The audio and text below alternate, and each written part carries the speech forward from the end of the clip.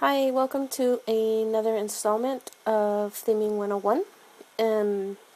Someone requested a video explaining HTML usage on Lockscreen, so I thought I'd do a little tutorial on basic usage of HTML in theming.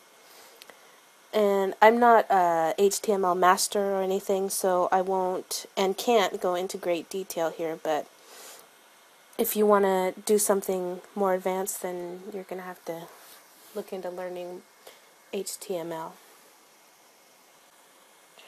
So here I'm going to basically show you simple things you can do, a simple thing you can do with HTML. So I'll show you how to create a wallpaper for your Springboard or lock screen that transitions into different pictures. So I guess if you can't decide on a picture to use as your wallpaper, then you can have a few of them and it just kind of rotates the pictures. You can also do a bunch of advanced things like create widgets and fancy stuff like that, but obviously that's not for Theming 101, so we'll just look into something simple. So the first thing you need is to create a folder, depending on if you want to do a lock background or a wallpaper background, Springboard background.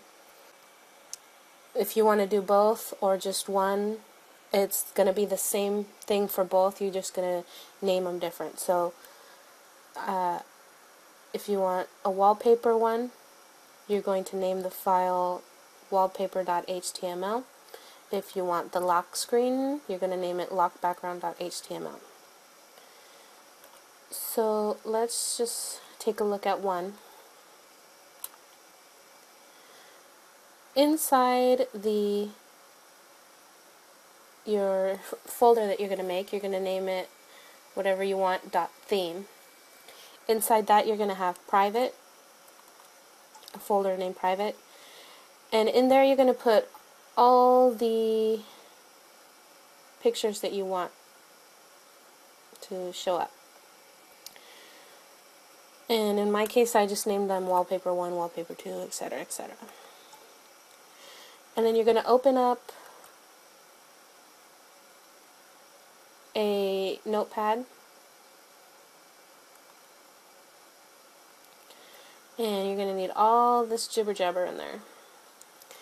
So if you don't want to copy this all down from this video, you can go to the blog and I will copy this into the blog so you can just copy and paste it. From here, there isn't much you need to edit out other than if you do not name your pictures wallpaper 1, 2, 3, etc. You need to come in here and edit these and put whatever your pictures are named.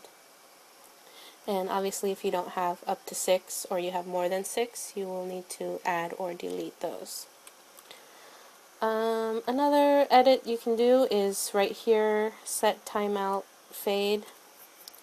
You can change that. You can do, this is going to be 5 seconds, so if you want it more or less, just change the 5 to whatever. Another little thing, if you want the actual transition to be longer or shorter, I have it at 5 seconds. You can change that as well. I'm sure there's other things you can do in here if you know a little bit more HTML, but we won't go into that. So as you can see, it's pretty basic, but it will be pretty cool on your phone. Once you have this into your notepad, you want to save it as lockbackground.html. If you want it to be your wallpaper, then instead of naming it lock background, you will name it wallpaper.html. Once you have those folders made, you just need to come into your bar, stash, themes folder, and you just need to grab these and dump them in the themes folder.